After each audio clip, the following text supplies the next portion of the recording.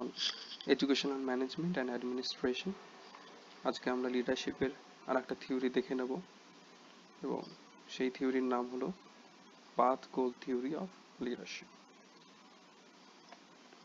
এই থিওরি সর্বপ্রথম দিয়েছিলেন রবার্ট হাউস 1971-এ এবং পরবর্তীকালে তিনি এই থিওরিটি রিভাইজ করেন 1996-এ। According to this theory, leaders are effective because of their impact on subordinates' motivation, ability to perform effectively and satisfaction.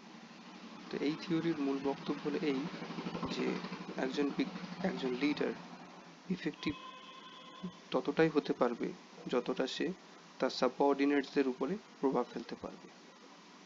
Subordinate মানে হলো দলের সদস্যদেরকে বলা হয় সাবঅর্ডিনেটস।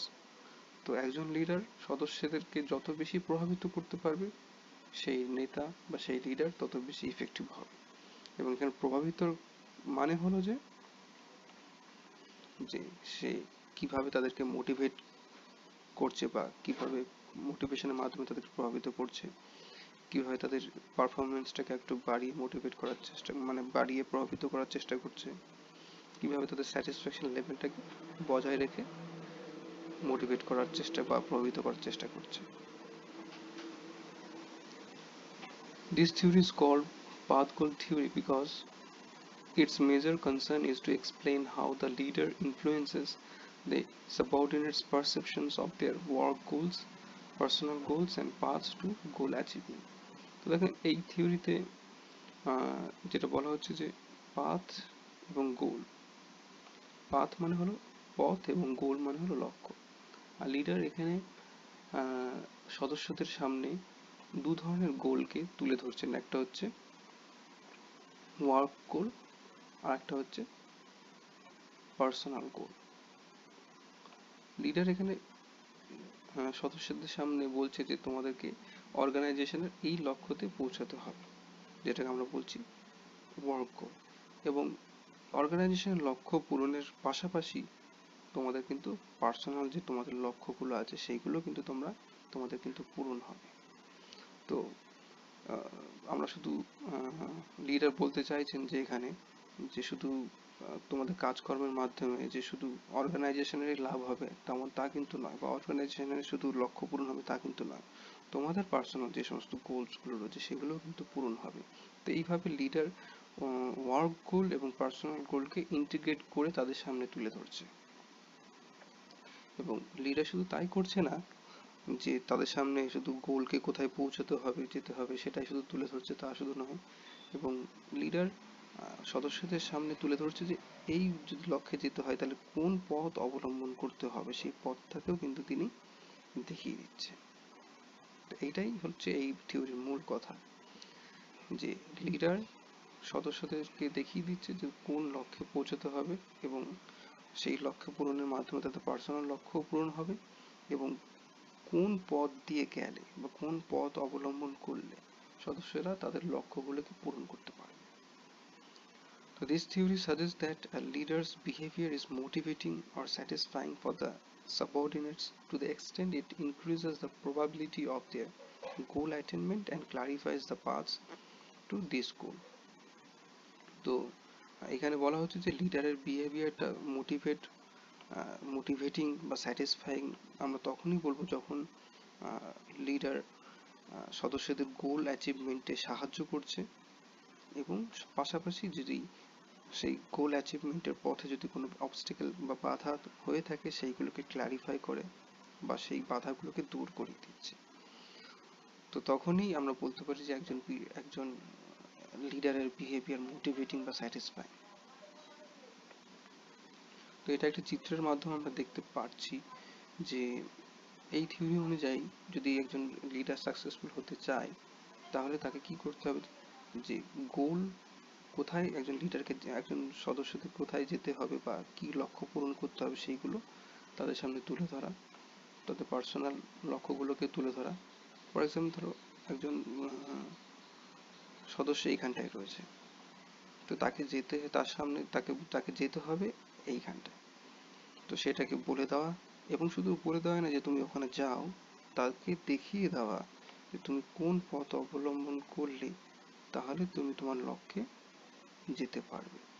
এবং শুধু তাই নয়, এবং এই পথে অনেক বাধাও থাকবে, অবস্টাকেলস গুলো থাকবে, সেই বাধাগুলোকে কিভাবে ট্যাকেল করে আমরা অল্টারনেটিভ পথ বার করে সেই লক্ষ্যতে আমরা পৌঁছতে পারি, তবেই কিন্তু একজন ব্যক্তি সাকসেসফুল লিডার হবে এই থিওরি অনুযায়ী। Psychological foundations of the theory, দেখো এই থিওরির একটা কিন্তু সাইকোলজিক্যাল ফাউন্ডেশনস রয়েছে, বা একটা সাইকোলজিক্যাল থিওরির উপর বেস করে কিন্তু এই থিওরি গড়ে উঠেছে। সেই থিওরির নাম হলো expectancy theory of motivation by ব্রুম। তো তোমরা বুঝতেই পারছো যে এই থিওরি মোটিভেশনকে বেশি গুরুত্ব দেওয়া হয়েছে, এবং মোটিভেশনে অনেক থিওরি রয়েছে, এবং তার মধ্যে বিশেষ করে এই ব্রুমের দেওয়া এক্সপেক্টেন্সি থিওরির উপরেই কিন্তু বেস করে এই থিওরি, এই পাথ গোল থিওরি উঠে এসেছে। এবং এই থিওরি অনুযায়ী তিনটি বিষয়ের কথা বেশি জোর দেওয়া হচ্ছে। যে এক্সপেক্টেন্সি থিওরিতে বলা হচ্ছে একজন ব্যক্তিকে মোটিভেট করার জন্য তিনটে ফ্যাক্টর থাকে, তিনটে ফ্যাক্টর কাজ করে, সেগুলো হচ্ছে এক্সপেক্টেন্সি, ইনস্ট্রুমেন্টালিটি অ্যান্ড ভ্যালেন্সেস। তো এইগুলো একটা উদাহরণের মাধ্যমে আমরা দেখে নেব। যে একজন স্টুডেন্ট হয়তো বলছে এরকম যে if I study hard I will perform well in the exam. If my performance in the exam is good, I will receive a laptop from my parents. It is a laptop which I love most.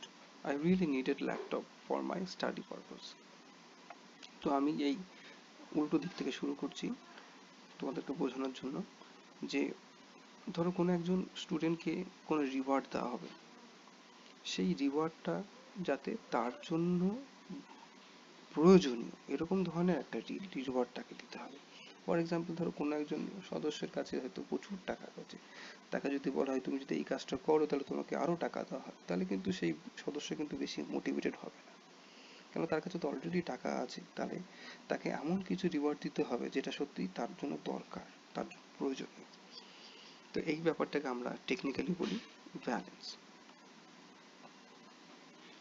এইবার এই পয়েন্টে 2 নম্বর পয়েন্টে যাচ্ছি, যে এই যে reward পাওয়ার জন্য তাকে এক্সামে ভালো মতন পাস করতে হবে। যে এই যে ল্যাপটপ পাওয়ার জন্য তাকে অন্য কোনো কাজ ভালো করে করলে হবে না, তাকে একটা কাজই ভালো করতে হবে, সেই কাজটা হলো যে এক্সামে ভালো পারফর্ম করা। তো এই এই বিষয়টা তাদের সামনে স্টুডেন্টকে যাতে বুঝতে হবে, স্টুডেন্ট যদি এটা বুঝতে পারে যে হ্যাঁ, যে আমার এই লক্ষ্যে পৌঁছানোর জন্য এই একটাই রাস্তা, যেটা হচ্ছে তোমার এই এক্সামে ভালো করা, এবং এক্সামে ভালো করলেই তবেই আমি ল্যাপটপ পাবো। তো এই এই বিষয়টাকে বলা হচ্ছে ইনস্ট্রুমেন্টালিটি। যে সদস্য বা মেম্বার বা একজন স্টুডেন্ট সে ভালো করে বুঝতে পারছে যে এটাই একমাত্র ইনস্ট্রুমেন্টালিটি, এটাই একটা রাস্তা যার মাধ্যমে আমি আমার লক্ষ্যে পৌঁছতে পারবো। এবং 3 নম্বর হচ্ছে যে যে এই যে এক্সামে ভালো করার পেছনে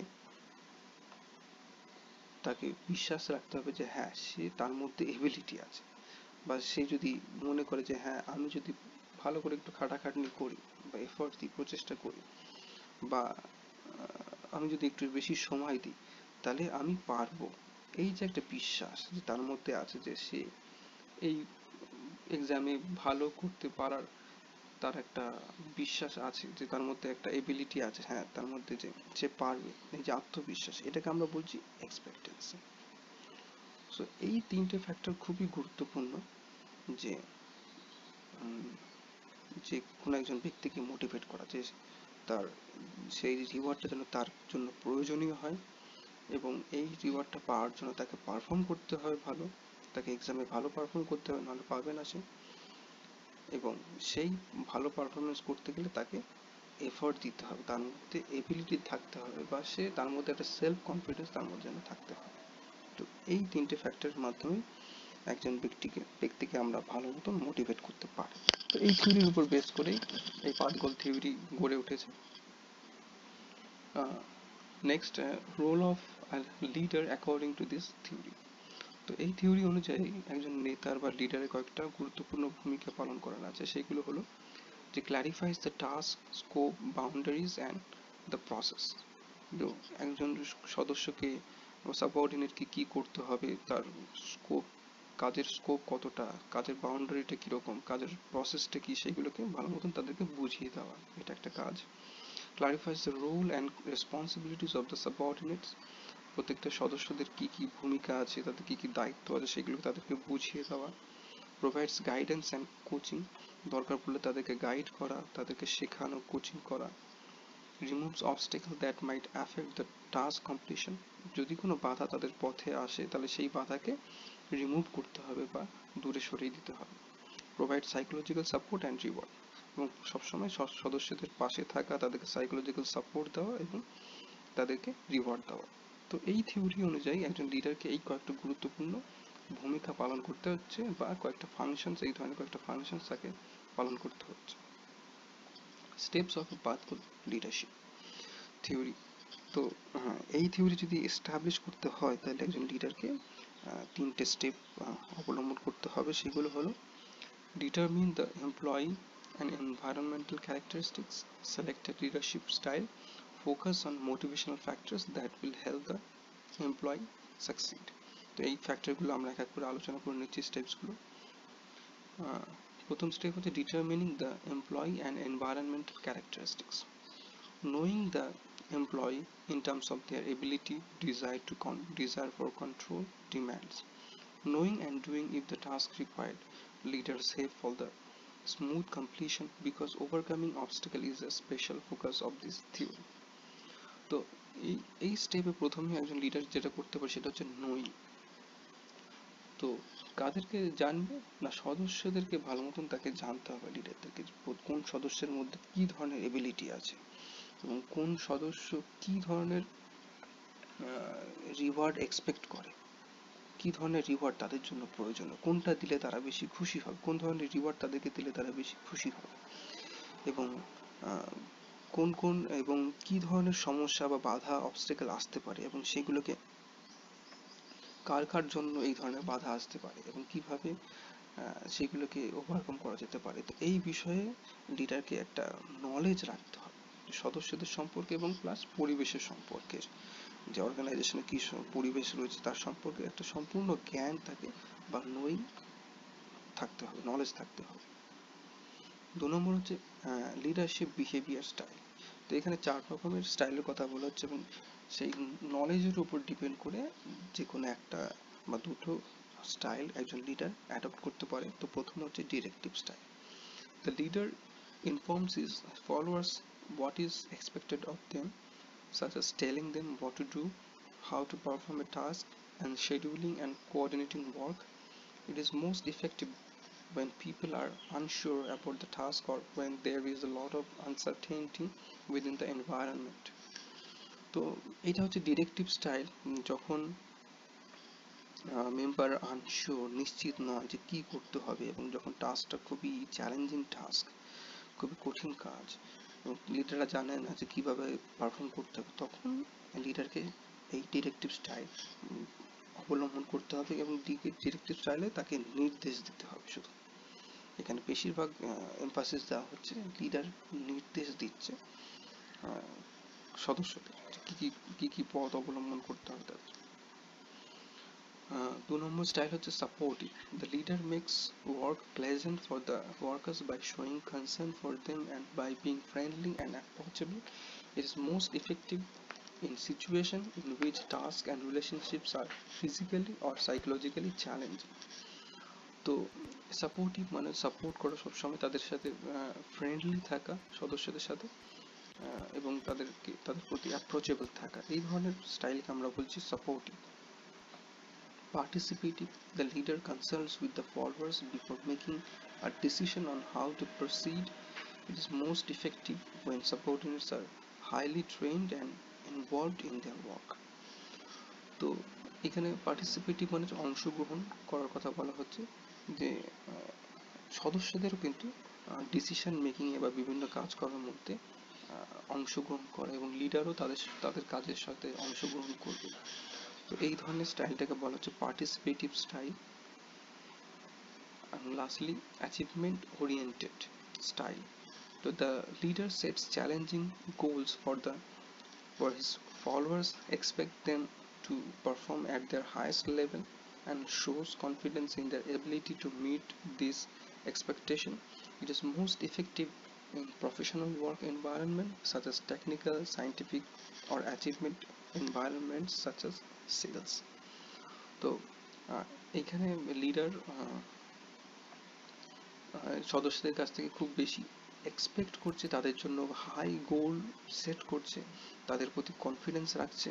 তো এইরকম যদি স্টাইল হয় তখন কিন্তু আমরা বলতে পারি এটা একটা অ্যাচিভমেন্ট ওরিয়েন্টেড স্টাইল। এবং এই ধরনের স্টাইল দেখা যায় সেলসের ক্ষেত্রে, দেখা যায় হ্যাঁ তোমাকে এতগুলো টার্গেট ফুলফিল করতে হবে, বা টেকনিক্যাল ফিল্ডে বা সায়েন্টিফিক ফিল্ড বা এনভায়রনমেন্টাল ফিল্ডে আমরা এই ধরনের স্টাইলস দেখতে পাই। তো প্রথমে দেখতে হবে যে কি ধরনের এনভায়রনমেন্ট বা আমাদের সদস্যরা কীরকম আছে 1 নম্বর স্টেপে, এবং তার উপর ডিপেন্ড করে যে কোনো আমি একটা স্টাইল অবলম্বন করতে পারি। সেটা ডিরেক্টিভ হতে পারে, সাপোর্টিভ হতে পারে, পার্টিসিপেটিভ হতে পারে, বা অ্যাচিভমেন্ট ওরিয়েন্টেড হতে পারে।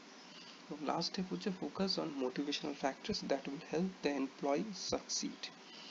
এবং মোটিভেশনাল ফ্যাক্টরের উপর শেষে জোর দিতে হবে, যেটা হলো যে ডিফাইন দ্য গোল তাদেরকে ডিফাইন করতে হবে, clarify path, remove obstacle, provide support এবং প্রোভাইডিং দ্য রিওয়ার্ড। তো 3 নম্বর স্টেপে কি করতে হবে, আমাকে এই মোটিভেশনাল ফ্যাক্টরসগুলোকে ম্যানিপুলেট করতে হবে, যে তাদের কাছে গোলটাকে তুলে ধরতে হবে, দেখিয়ে দিতে হবে যে এটা হচ্ছে আমাদের গোল, এবং কীভাবে সেই পথ তাদেরকে বলে দিতে হবে। পথে যদি কোনো অবস্টাকেল থাকে সেগুলোকে, দেখা যায় সেলসের ক্ষেত্রে দেখা যায় হ্যাঁ তোমাকে এতগুলো টার্গেট ফুলফিল করতে হবে, বা টেকনিক্যাল ফিল্ডে বা সায়েন্টিফিক ফিল্ড বা এনভায়রনমেন্টাল ফিল্ডে আমরা এই ধরনের স্টাইলস দেখতে পাই। তো প্রথমে দেখতে হবে যে কি ধরনের এনভায়রনমেন্ট বা আমাদের সদস্যরা কীরকম আছে 1 নম্বর স্টেপে, এবং তার উপর ডিপেন্ড করে যে কোনো আমি একটা স্টাইল অবলম্বন করতে পারি। সেটা ডিরেক্টিভ হতে পারে, সাপোর্টিভ হতে পারে, পার্টিসিপেটিভ হতে পারে, বা অ্যাচিভমেন্ট ওরিয়েন্টেড হতে পারে। এবং লাস্ট স্টেপ হচ্ছে focus on motivational factors that will help the employee succeed. এবং মোটিভেশনাল ফ্যাক্টরের উপর শেষে জোর দিতে হবে, যেটা হলো যে ডিফাইন দ্য গোল তাদেরকে ডিফাইন করতে হবে, clarify path, remove obstacle, provide support এবং প্রোভাইডিং দ্য রিওয়ার্ড। তো 3 নম্বর স্টেপে কি করতে হবে, আমাকে এই মোটিভেশনাল ফ্যাক্টরসগুলোকে ম্যানিপুলেট করতে হবে, যে তাদের কাছে গোলটাকে তুলে ধরতে হবে, দেখিয়ে দিতে হবে যে এটা হচ্ছে আমাদের গোল, এবং কীভাবে সেই পথ তাদেরকে বলে দিতে হবে। পথে যদি কোনো অবস্টাকেল থাকে সেগুলোকে সরিয়ে দিতে হবে, সাপোর্ট করতে হবে, এবং শেষে রিওয়ার্ড অবশ্যই সদস্যদের দিতে হবে যদি তারা সাকসেসফুলি কাজটা করে। কনক্লুশনে আমরা দেখছি যে this theory first theory which gives much importance on motivation, which is a must for attaining the goals. This theory also points out the techniques and styles through which followers can be best motivated. তো এই theory, তারপর এটা হচ্ছে প্রথম একটা theory leadership, যেটা পুরোপুরিভাবে গড়ে উঠেছে মোটিভেশন। এবং সত্যি সত্যি মোটিভেশন ছাড়া কিন্তু কোনো গোল বা কোনো লক্ষ্য কিন্তু অর্জন করা সেরকমভাবে সম্ভব হয় না। এবং শুধু এখানে মোটিভেশনের কথা শুধু বলছে না বা গোলের কথা বলছে না, এখানে বলা হচ্ছে যে কী ধরনের টেকনিক ব্যবহার করে তারা সেই গোলগুলোকে অ্যাচিভ করতে পারবে। This theory can be useful if practiced by the leaders in educational sector because it can help students have zeal and enthusiasm for study and career and other staff members for improvement. এবং এই theory যদি আমরা educational ফিল্ডে যদি ব্যবহার করতে পারি তাহলে কিন্তু খুবই ইফেক্টিভ হবে, স্টাফদের জন্য ইফেক্টিভ হবে এবং স্টুডেন্টদের জন্য ইফেক্টিভ হবে, এবং এবং এই অর্গানাইজেশনের গোল ইফেক্টিভলি পূরণ হবে, এবং সঙ্গে সঙ্গে পার্সোনাল গোলও কিন্তু ইফেক্টিভলি পূরণ হবে। Thank you.